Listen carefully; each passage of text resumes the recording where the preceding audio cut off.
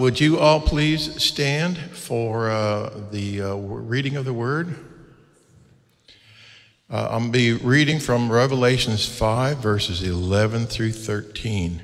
Revelations 5:11. Then I looked, and I heard the voices of many angels around the throne, and the living creatures and the elders, and the number of them was myriads and myriads, and thousands and thousands, saying with a loud voice. Would you read this with me here?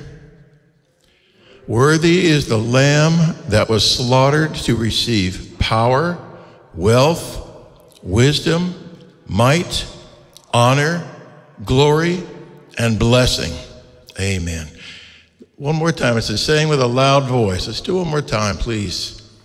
Worthy is the Lamb that was slaughtered to receive power, wealth, wisdom, might, honor, glory, and blessing.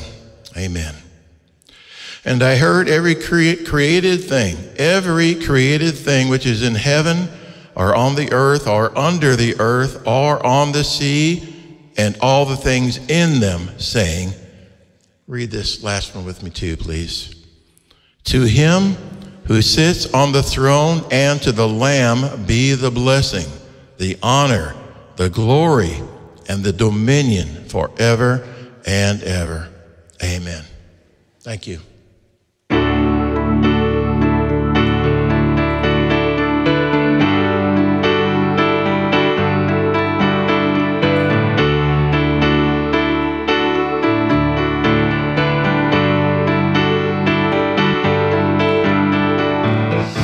To power, a sin and darkness, whose love is mighty and so much stronger. The King of glory, the King above all kings, who shakes the whole earth with holy thunder, who leaves us breathless in awe and wonder. The King of glory, the King above all kings.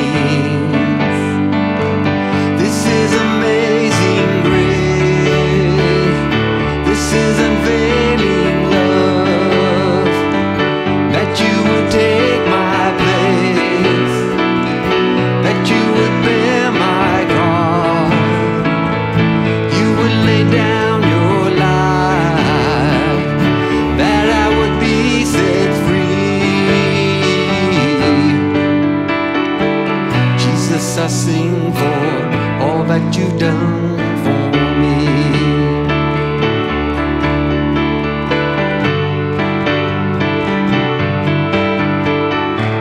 Who brings our chaos back into order, who makes the orphan a son and daughter, the King of glory, the King above all kings.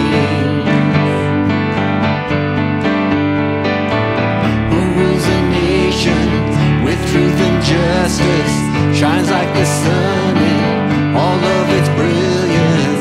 The King of glory, the King above all kings. This is amazing grace. This is unfailing love, that you would take my place, that you would bear my cross.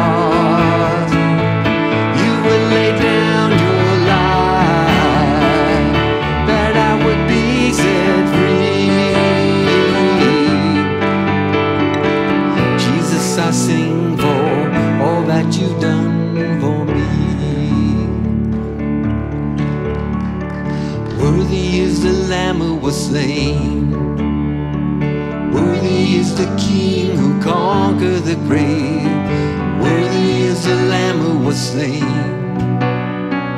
Worthy is the King who conquered the grave. Worthy is the Lamb who was slain. Conquered the grave. Worthy is the Lamb who was slain. Worthy, worthy. This is amazing grace. This is unfailing love.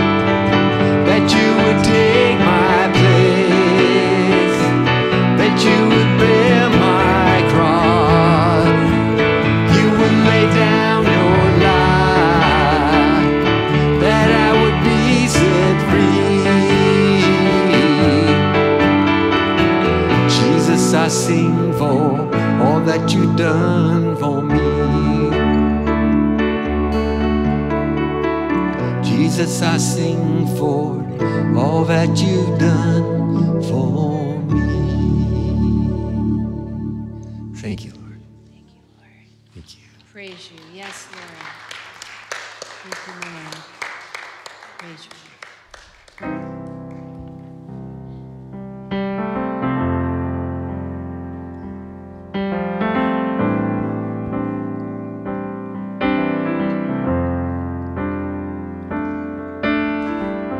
No place I'd rather be. No place I'd rather be. No place I'd rather be than here in your love, here in your love. No place I'd rather be. No place I'd rather be. No place I'd rather be than here in your love, here in your love. Set a fire down in my soul that I can't contain, that I can't control. I want more of you, God. I want more of you, God. Set a fire down in my soul that I can't contain, that I can't control. I want more of you, God. I want more of you, God.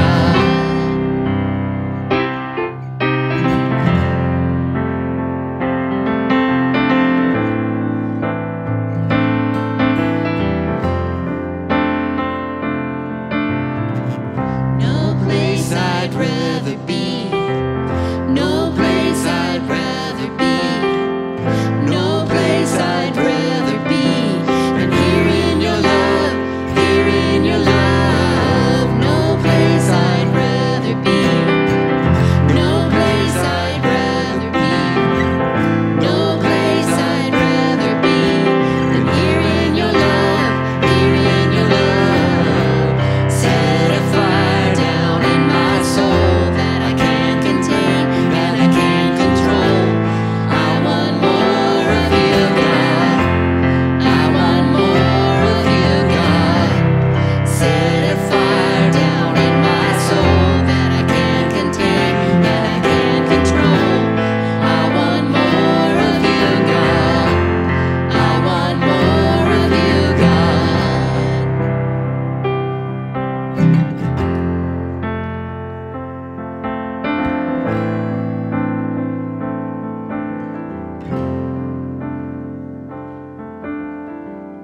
No place I'd rather be. No place I'd rather be. No place I'd rather be than here in your love, here in your love. Yes, Lord.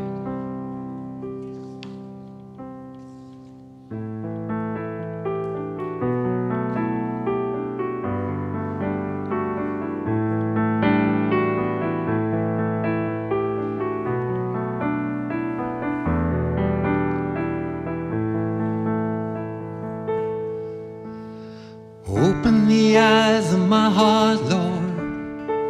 Open the eyes of my heart. I want to see you. I want to see you. Open the eyes of my heart, Lord. Open the eyes of my heart, 'cause I want to see you. I want to see you. Sing that again. Open the eyes of my heart, Lord. Open the eyes of my heart, 'cause I want to see you. 'Cause I want to see you.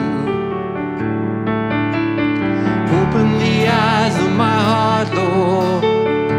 Open the eyes of my heart, 'cause I want to see you. I want to see you. To see you high and lifted up, shining in the light of your glory. Pour out your power and love as we sing, holy, holy, holy. To see you high and lifted up, shining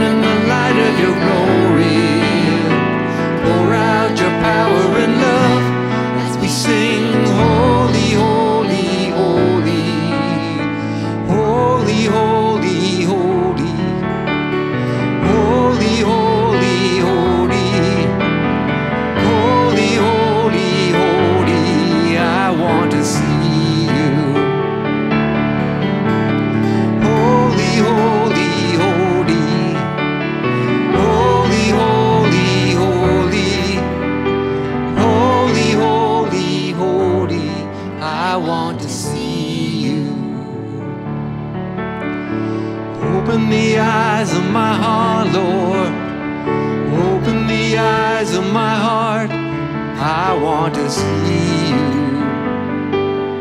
I want to see you. Open the eyes of my heart, Lord. Open the eyes of my heart. I want to see you. I want to see you. To see you high and lifted up, shining in the light of your glory. Pour out your power and love as we sing, holy, holy, holy. To see you high and lifted up, shining in the light of your glory. Pour out your power and love as we sing, holy, holy, holy. Holy, holy, holy. Holy, holy, holy. Holy, holy, holy. I want to see you. Holy, holy, holy. Holy, holy, holy. Holy, holy, holy. I want to see you.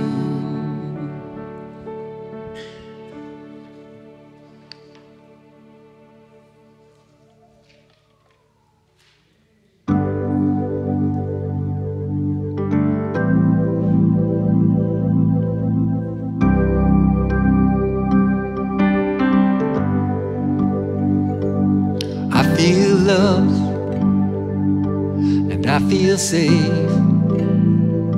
I feel Jesus in this place. I feel a warmth within me. I can't describe it, but I believe. Sing that again. I feel love. I feel safe. I feel Jesus in this place. I feel the warmth within me. I can't describe it, but I believe. Glory, glory, glory to the King. Glory, glory, glory to the King. Now I feel peace and I feel light. I see my stains turn pure white. I feel the burden lift from me as I raise my hands up and I just sing, glory, glory, glory to the King. Glory, glory, glory to the King. Now I hear weeping around me, tears of healing the Spirit brings. I hear the moving of angels' wings and all their voices as they sing, glory, glory, glory to the King. Glory, glory,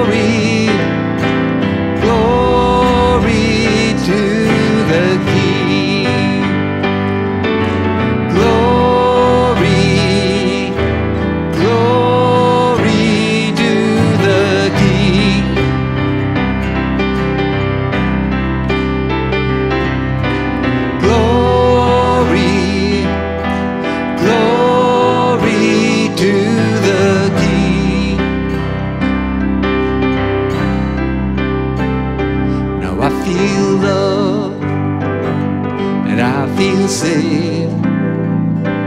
I feel Jesus in this place. I feel the warmth within me. I can't describe it, but I believe.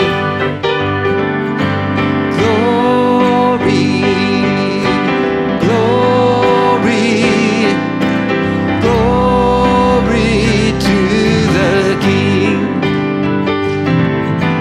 Glory, glory, glory to the King. Glory, glory to the King.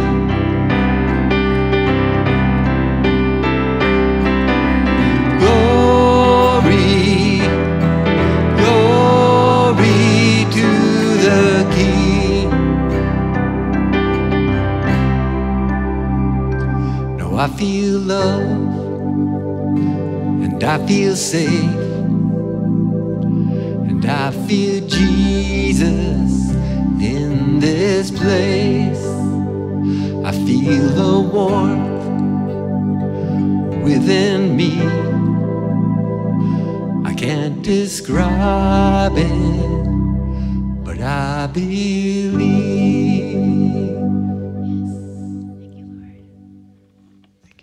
Amen.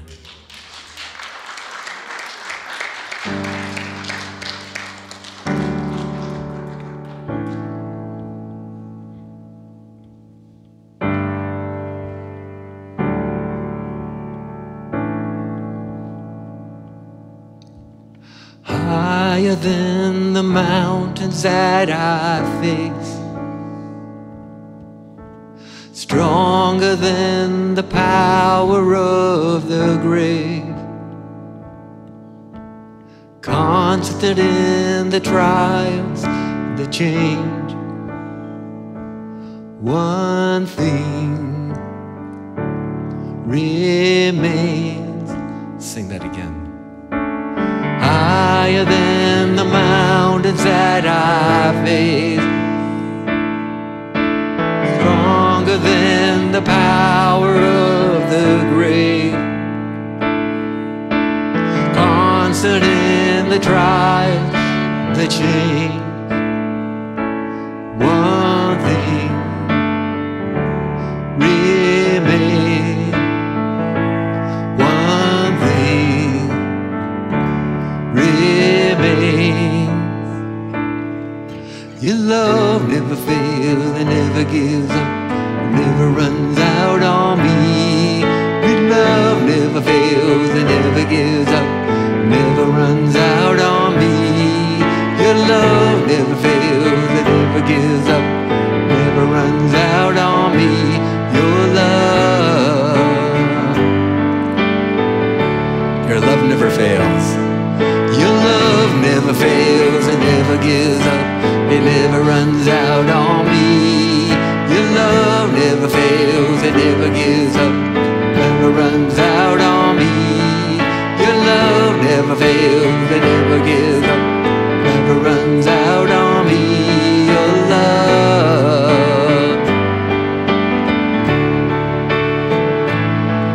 And on and on and on and on it goes.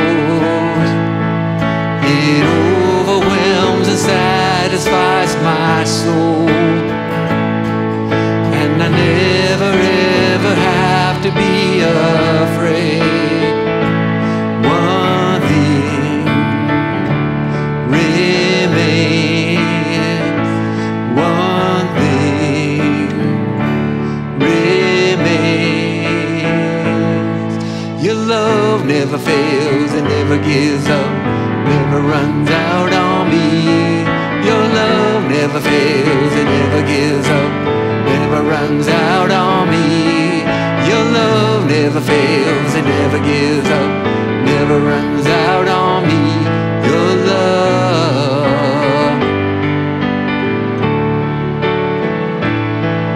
In death, in life, I'm calm.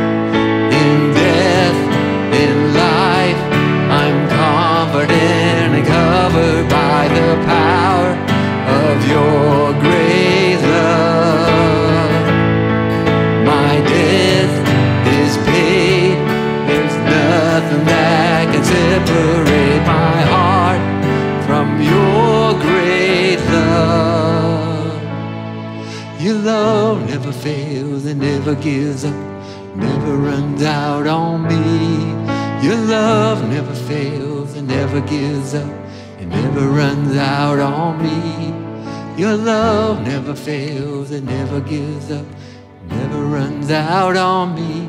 Your love.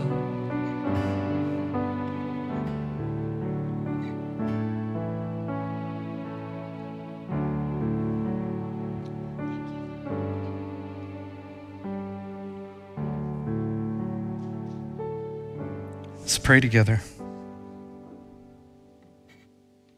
Father, how amazing your love is for us. There's a place in Scripture that tells us that our lives are hidden in Christ, in God. I was reading just this morning, the author was talking about how God has grasped us in the middle of his hand. There's nothing that can touch us because his love envelops us. The author said, not even the devil could go and tear apart heaven, knock God off his throne, and rip the Son from the Father and scatter all of his children. That could never happen. It's all because your love is always there. Your love remains for us and in us and with us. And we know that to be true, Lord, as we, not long from now, will be celebrating another Christmas. The reminder that your love was given to us in extreme measure by that baby in the manger. We thank you for our Lord Jesus. There's no one like him. We adore him. And we come tonight, Lord, asking that you would teach us once again from your word. When Jesus left, he sent the Spirit to live inside of us so that you would always be with us. So teach us tonight, Lord, what it is you have for us. Bring glory to your name and blessing to your people. We pray in Jesus' name. Amen. Amen. Thank you, worship team. Copy mentioned it earlier, but just a reminder that we're still taking Thanksgiving offering. We'll take that all the way through to the end of the calendar year. And so if you didn't get a chance last week to give, please make sure you do. Also, speaking of keeping our financial houses in order, don't forget there's a brochure out there on the table, and there's also a sign-up sheet out there. A number of weeks ago, we had a financial seminar here with our brother Darren. Welcome back, Darren. And it was a great seminar, excellent information, really does help you get your financial house in order. And but you need the link in order to be able to capture that. We're very happy to give you the link. You can go and get it and check it out on YouTube. But you need basically the link is the password to get into that. So make sure that you put your name on that list out there. Write yourself a note if you need to make sure you do that, because very shortly we're going to send those out so that everybody can get it that needs to have it. But we're blessed for that seminar in our midst. This is the last week in the series of the blessings of giving, and I'm sure that it's true that I'm sure every one of us has heard this phrase before, that it's more blessed to give than it is to receive. And in reality, it is a biblical phrase, though interestingly enough, we don't find it coming out of the mouth of Jesus in any of the Gospels. If you notice where it comes from the book of Acts. Paul was saying farewell to the elders in the church at Ephesus, and he wanted to remind them of how it was that he conducted his ministry among them. So listen to what he said. He said, "I have coveted no one's silver or gold or clothes." And he had to say that because many people were accusing him of that very thing. In other words, he was in it for himself. He was working and doing all these wonderful things ministry-wise, but just to give himself more and more.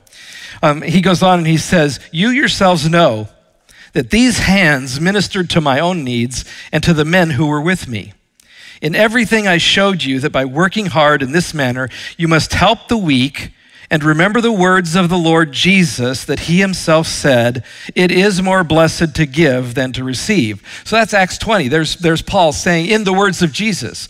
And like I said, you can look through all the gospels that you want. You'll never find that phrase coming from the lips of Jesus. It won't be highlighted red in your red edition, red letter edition of the scriptures. And that's okay because the Apostle John ended his gospel by saying this. He said, and there are also many other things which Jesus did, which if they were written in detail, I suppose that even the world itself would not contain the books that would be written. That's John 21:25. Basically what he's saying is, hey, you know what? These gospel accounts tell you much of what Jesus said and did, but they don't tell you everything. There was a lot more that Jesus said. There's a lot more that Jesus did. And if you were to try to write it down, there wouldn't be enough books and space in the world to keep it all there. So there are those times where we don't see everything that we might think is there, but this is a perfect case, though. The Holy Spirit, gave Paul the understanding that Jesus did, in fact, say, it is more blessed to give than to receive. So we've heard that phrase. But the real question that underlies that concept that is there is, really what are the blessings that the person who gives receives? What are the blessings that we get when we give? And honestly, for centuries, people have had a very difficult time maintaining really a clear understanding of what the Bible really is talking about when it's saying that it's more blessed to give than to receive. So what are these blessings that we get? And that's kind of what we want to look at tonight, because there's been a lot of misunderstanding. Trust me, I'm going to show you a couple of examples here in a second. A lot of misunderstandings about what blessings we do actually get. And we're not clear about it. We don't even understand the blessings that, the Lord gives to those who are generous, as he said that he's going to do. It's just an area of great confusion. Let me give you one example. Some people think, for instance, that if you give, I'm going to get theological here for a second, that you can gain remission of some of the temporal penalties of your sin. In other words, if you give, you can basically buy some taking away of some of the temporal penalties of your sin. It's really a predominant, idea in the teaching of the Catholic Church. In the Catholic Church, they have something that is it's a concept called the treasury of merit. And unless you were birthed in the Catholic Church or understand a little bit deeper theology in the Catholic Church, we wouldn't understand this. So let me give you just a brief background. The idea is pretty simple. It's the idea that while Jesus was alive and in his death, he did a superabundance of good works. He did more good works than were necessary to get into heaven. And so the Catholic Church has taught for generations that, for instance, one drop of the blood of Jesus contained enough merit to save the entire world. And so the excess merit from all the blood that Christ shed, all that superabundance of merit was stored in what they have termed the treasury of merit. Some call it the treasury of the church. So to speak, it was kind of banked into that treasury. All of that was put into that treasury. And other people through the ages have contributed to that big account of blessing in the treasury of merit. Mary, the mother of Jesus, obviously contributed. All the saints have contributed merit to that. And so what we find is that all of this righteousness and all of these good works then are held in this treasury. And according to Catholic teaching, all of those are placed under the charge of the Pope, who alone has the power to dispense these merits as he would see fit. And he often has done that in something called indulgences. So you might remember that word, indulgence. If you're familiar with church history at all, you think of the word indulgence and you think of Martin Luther, who was a Catholic. You might remember that he wasn't a great big fan of indulgences. What he really wasn't a fan of was the abuse of indulgences. The idea is that the Pope can allow people to obtain merit for themselves or someone else through a number of different means. And so the churches outline these means. So for instance, you can obtain merit, some of this merit from the treasury, through praying. You can achieve merit through reciting the rosary. You can achieve merit through reading the scriptures. And of course, you can receive merit through giving. And so here's one person said this: among the good works which might be encouraged by being made the condition of an indulgence, almsgiving would naturally hold a conspicuous place. To give money to God or to the poor is a praiseworthy act. And now watch this. And when it is done from the right motives, it will surely not go unrewarded. And so the idea is, if you have sinned, for instance, and you know that you've really messed up, and there's a big penalty attached to what it was that you've done, you can go to God through one of these means that has been outlined, and you can buy some remission of some of the temporal penalties of your sin.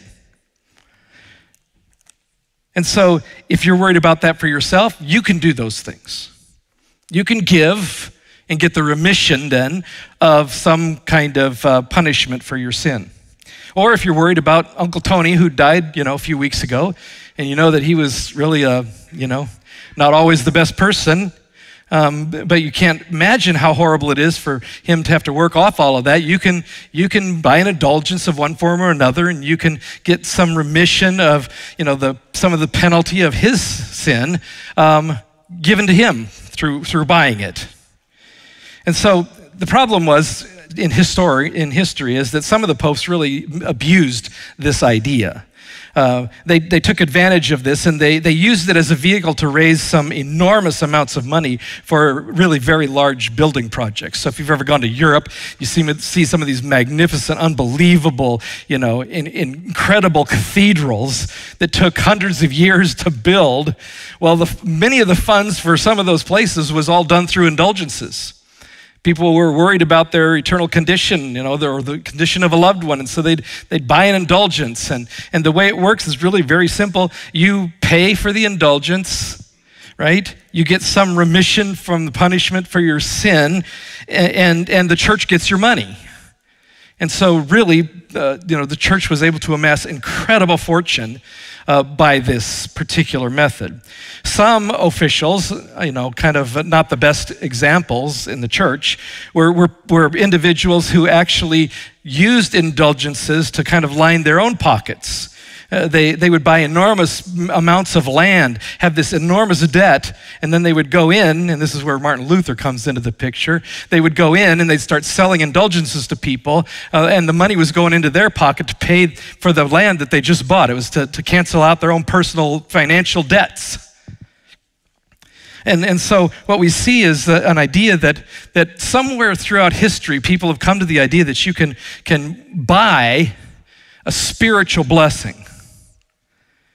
That happens in the Catholic Church. Protestant churches aren't any better, friends. I mean, if you've never heard of it, you should understand the prosperity gospel that's so prevalent in Protestant churches. They don't give you a spiritual benefit. They promise you a financial benefit. And so prosperity gospel preachers will often teach a principle. It's called the 100-fold principle of giving. So if you want a bigger house, if you want a fancier sports car, or you just need a little help on this month's rent or utilities, then just give. Give to God. Whatever you give to God, He will give back to you 100-fold. And the idea is based on a misunderstanding of this verse, and it says, and everyone who has left houses or brothers or sisters or mother, father, wife, or children or lands, for my sakes, for my name's sake, Jesus says, they shall receive 100-fold and inherit eternal life. Of course, the misunderstanding is that that's not a promise for here and now, that's a promise for eternity. But many claim that that's for here and for now. And so some preachers will boldly tell you, you have a need, then give to our ministry here. And, if you give $10, then you can expect a check this week in the mail for, $100, or what would be $1,000, right? Or some other kind of benefit. Some say give so that you can gain healing. There's all kinds of permutations of this. And just to show you that this is not a rare occurrence, hope you understand that if you've ever thought about it before, some of the biggest churches in our country, some of the biggest churches in Southern California, some of the biggest churches in the world are manned by prosperity teachers in the pulpits. I mean, literally tens of thousands of people, just like you and just like me, tomorrow morning are going to occupy a seat in an arena somewhere to hear the alluring message of prosperity theology. And we understand why, don't we? I mean, there's something very attractive of the idea that, hey, if you throw, $10 into the offering plate, you're going to get $1,000 back. That's very alluring. I mean, who doesn't want to give and then have your cancer healed? Who doesn't want to, give so that your marriage can be restored? Who doesn't want to give so that you can get some kind of blessing, some kind of benefit from God that way? Who doesn't want to give so that you can get rid of that pile of junk sitting in your driveway that you call your car, so that you can get a full, paid off, brand new, fully equipped Jaguar? I mean, who wouldn't want to do that? Well, thousands of people, and here's the sad part, thousands and thousands and thousands of people, many of them, the statistics bear this out, many of them are some of the most hurting people economically and physically, who are so in need of hope that they look for hope in all the wrong places. They look for hope in a prosperity gospel because it feels like hope, but I can guarantee you that it is false hope. It's really a dead end. It's really a trap. And so if the truth is told, this gospel that is preached like this is really, it's not the gospel of Jesus Christ. I mean, just think about, 1 second, the idea that if Jesus was really promising, absolute amazing prosperity, then why was it that he lived in poverty? Did he not give enough? Here's what he said. He says, if anyone wishes to come after me, he must deny himself and take up his cross daily and follow me. That sounds a lot different, doesn't it? For whoever wishes to save his life will lose it. But whoever loses his life for my sake, he is the one who will save it. For what is a man profited if he gains the whole world and loses or forfeits himself? As they were going along the road, someone said to Jesus, I'll follow you wherever you go. And Jesus said to him, the foxes have holes and the birds of the air have nests, but the Son of Man has nowhere to lay his head. The point was, you say you'll follow me, but really? You want to follow me to the place where a stone is your pillow? Because that is my life. See, he's not promising prosperity. He actually promises difficulty, persecution. He does. And so the problem is that the gospel that Jesus gave us is really not a gospel about becoming rich in material things. It's not a gospel guaranteeing you positions of power or influence. It doesn't promise you the luxuries of the world, but that doesn't make any difference because droves of people tomorrow morning are going to go to a church like that. So we have this misunderstanding. We have misunderstandings about what is it that God is going to give us, when we give. And there's lots of other misunderstandings. We don't have time to go through them all. Let me give you a couple other, ideas here. You realize, don't you, that in our capitalistic culture, we've been trained to always ask one simple question. What do I get out of the deal? What's in it for me? So we've been trained since we were little to be watching out for ourselves and ask ourselves, what am I going to get out of this? If I'm going to give all that, then what am I going to get? We have a real big misunderstanding because we don't understand the terminology, and so we forget it so quickly that what the Bible talks about is giving here actually accumulates treasure in eternity. It's not we give here and we get an enormous treasure, chest full of stuff here. It's a treasure in heaven that's being accumulated. We don't get that. We don't think about that.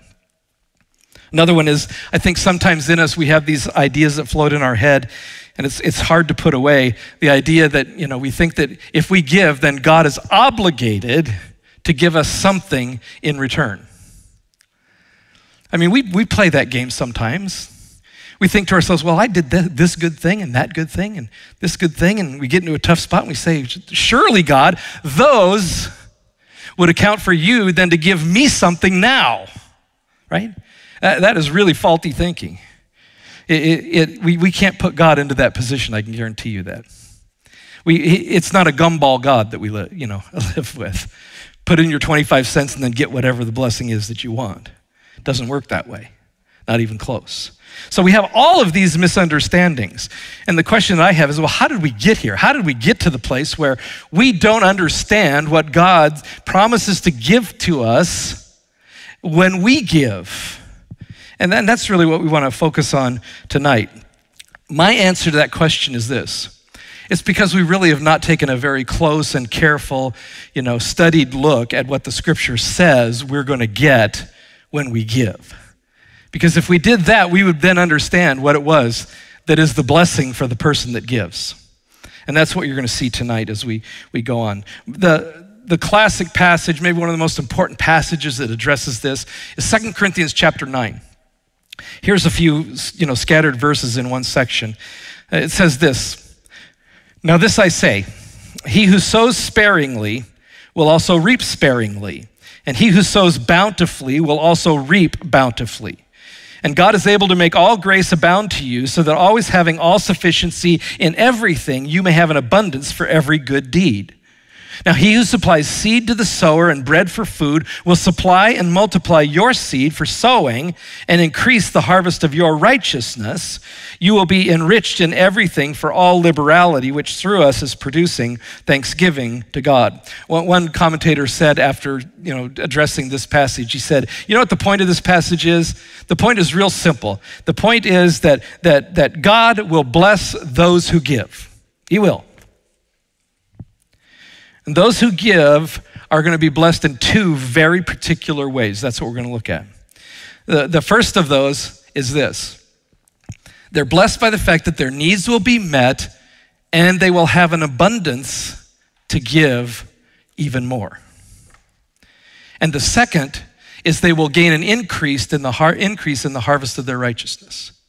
Both of those you can see are in that passage that we just dealt with. So let's think about those two blessings in a moment, but Paul, in writing this passage, begins with a very general principle. It's an obvious principle, but it's powerful. The principle is this, from 2 Corinthians 9:6, it says, "Now this I say, he who sows sparingly will also reap sparingly, and he who sows bountifully will also reap bountifully." So it's the principle of sowing and reaping, right? One commentator said this, I like this because of the agricultural, image. He said, "Every farmer recognizes that the size of the harvest is directly proportionate to the amount of seed sown. The farmer who sows his seed sparingly will reap a meager harvest. The one who sows bountifully will reap a great harvest. In the spiritual realm, the principle is that giving to God results in blessings from God. Generous givers will reap generous blessings from God, while those who hold back selfishly, fearing loss, will forfeit that gain." Now understand, this is not the prosperity gospel. It's not the prosperity gospel. Here's what one person said. They said that the reason that God gives back to those who give is not, as prosperity teachers falsely imply and exemplify, so that people can consume it on their own desires of faster cars, large homes, more lavish jewels. God supplies them so they will have an abundance for every good deed. It looks outward, not inward. The Lord will fully supply cheerful givers with what they need to use for what is a good work to the honor of the Lord. He constantly replenishes what they expend, so the cycle of giving and ministering to others can continue. Generous givers are the people whose lives are most full of righteous deeds. It's an operational principle in the economy of God, this sowing and reaping idea. And so if you start there, then we begin thinking, well, what are those blessings? What is this harvest that we're going to achieve? And so let's look at the first of those blessings. Here's how I put it there. Those who give generously, they will always have enough to meet their needs and more. They'll have even enough, an abundance, in fact, that enables them to give even more. You notice that this blessing is not about personal accumulation. This is not about us gaining this great treasury for ourselves. It's a promise that says your needs will be met, and God's gonna make sure you get even more than that, because that gives you then the seed to sow, to give to others. That's how the principle works. And so it's a blessing for continued generosity in giving to others. And we talked a little bit about this last week. You know, God gives us the resources that we have. We thank him for those. We give others to meet the needs of others from those. They give thanks. God is glorified. And as we've given, now he gives us more because we're on that track. So he gives us more. Our needs are met. We have an abundance to be able to give to others. We give to others, and God resupplies it. It's just this continuous circle of giving that God has established. This blessing then, this first blessing of having our needs met and then having an abundance is obvious in this passage that we've been looking at. So when you look at that, let me fast forward to one more slide. I'm going to break that into two parts. One part is that our needs will be met. The other part is that we'll have an abundance. And so if you take this passage, and let's just focus for a second on the fact that God will meet our needs. So look at those sections that are highlighted and read there. It says, and God is able to make all grace abound to you so that what? Always having all sufficiency. That's what he's saying to you. God's going to make sure that you have all sufficiency for everything. And he goes on, in everything you may have an abundance for every good deed. We'll get there.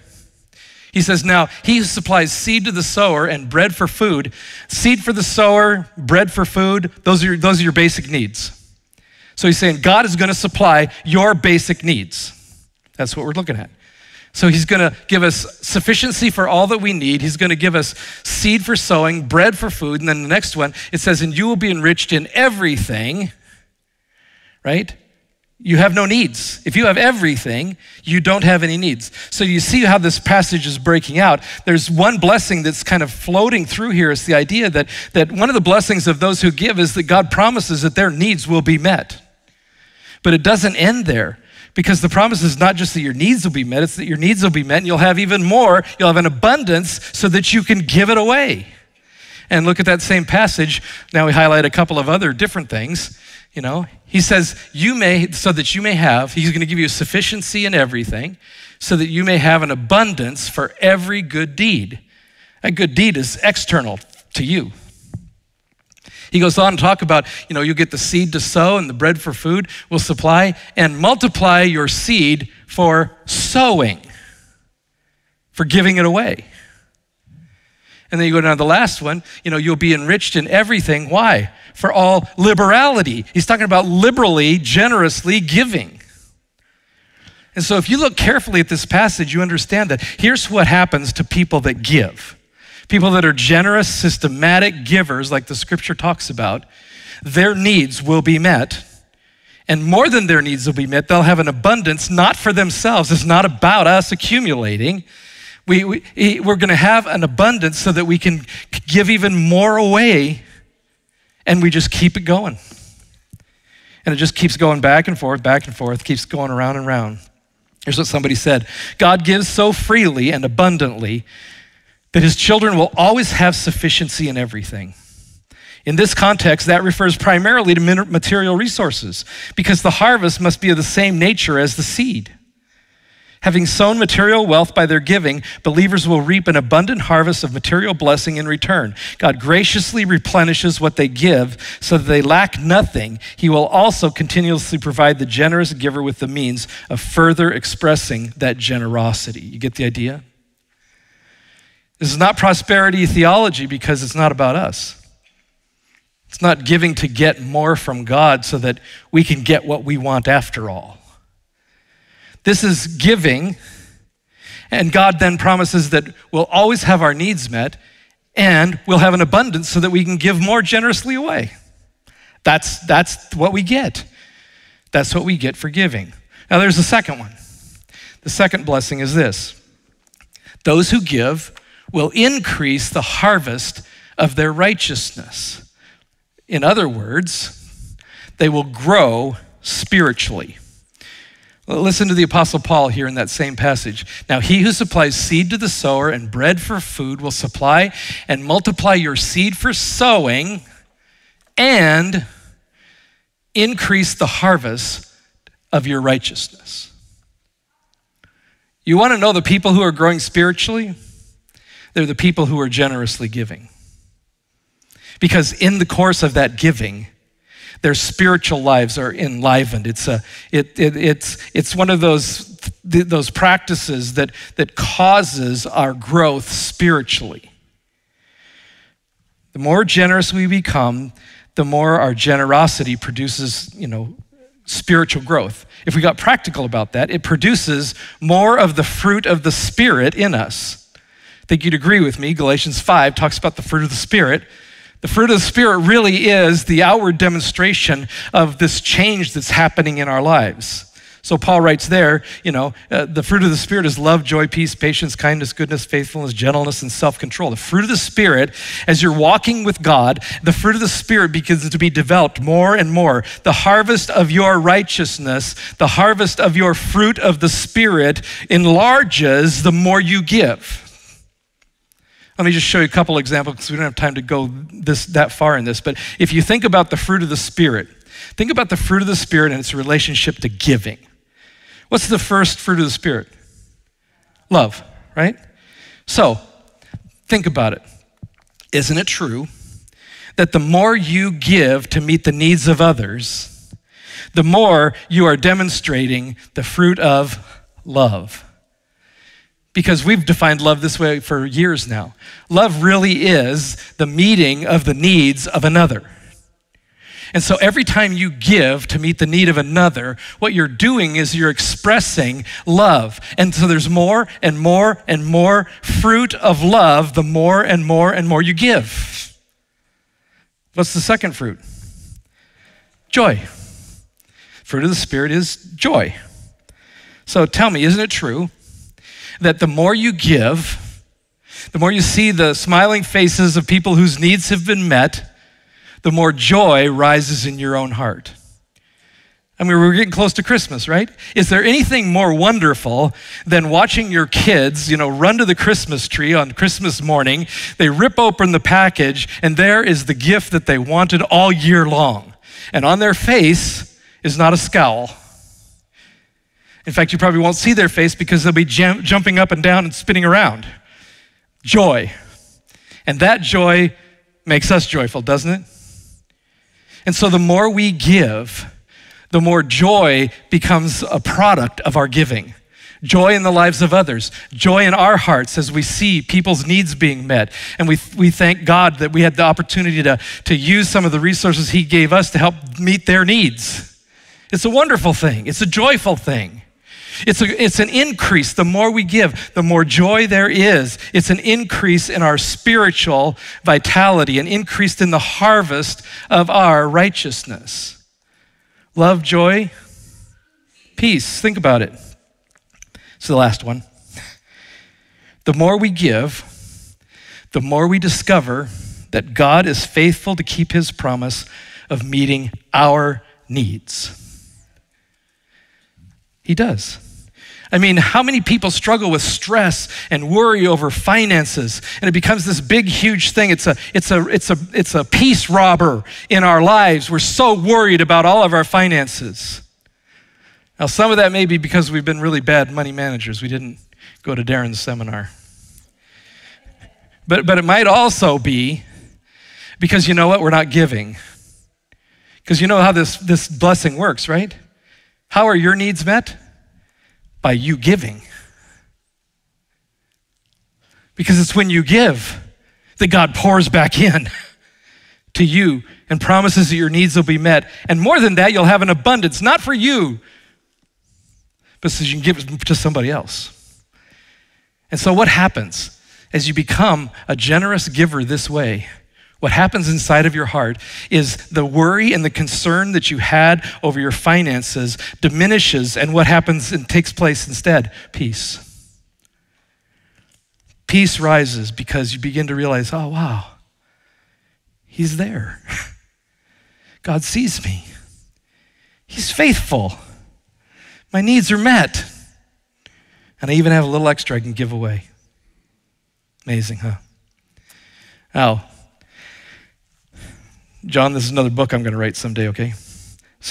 But anyway, you could go through all the fruit of the Spirit.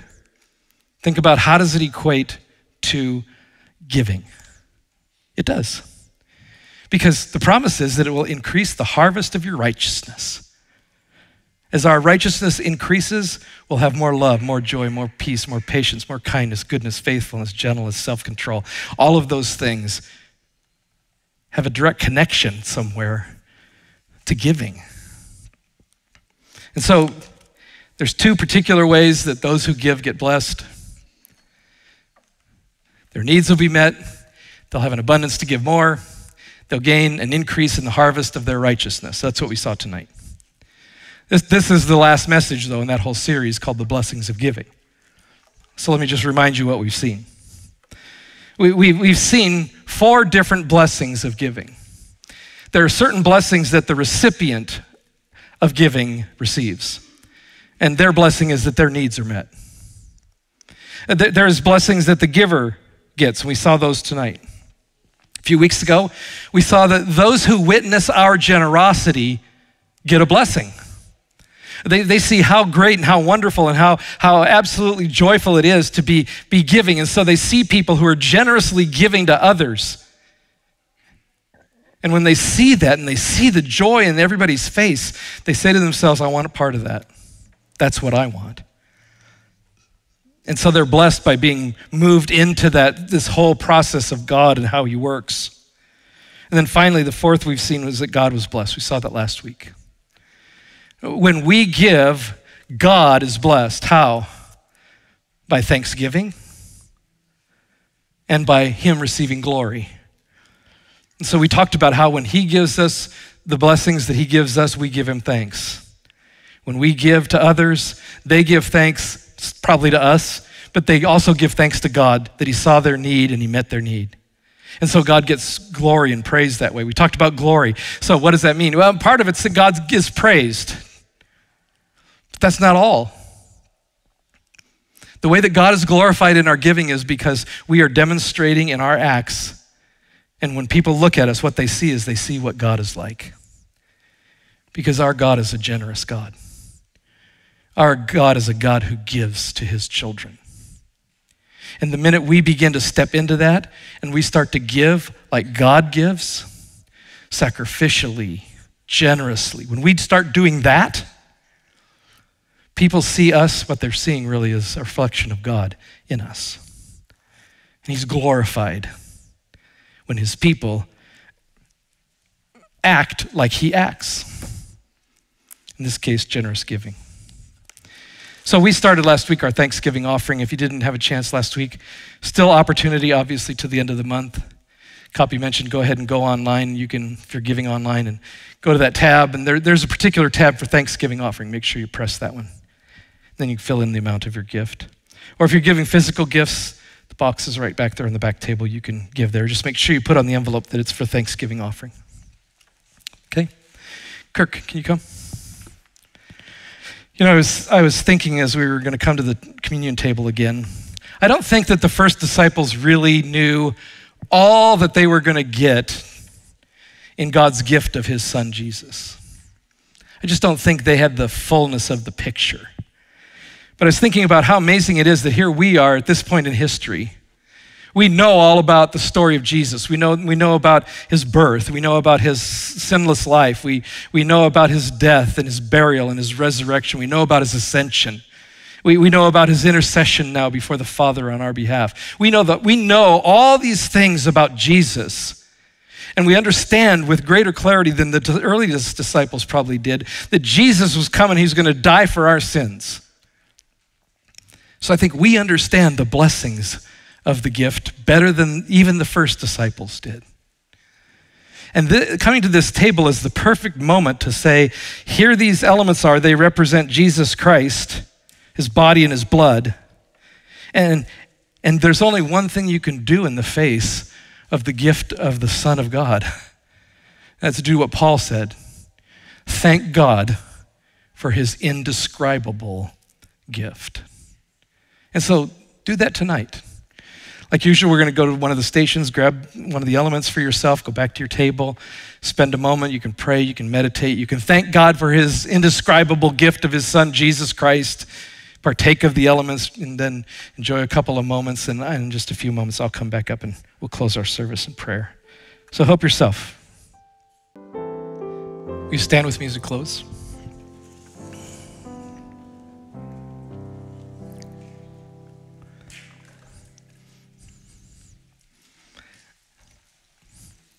Father, I'm convinced that we have an understanding about all that Jesus was about, even more probably than the early disciples.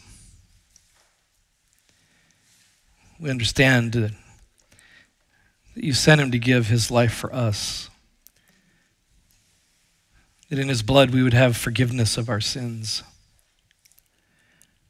There'd be this great transfer that took place. Our sins go upon Christ and his righteousness comes upon us.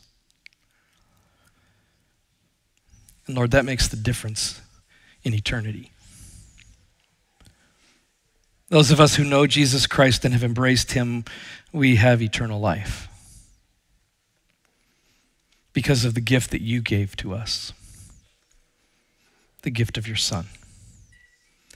So we thank you and we praise you and we want to glorify you, Lord. We want to be like our Savior, be like you,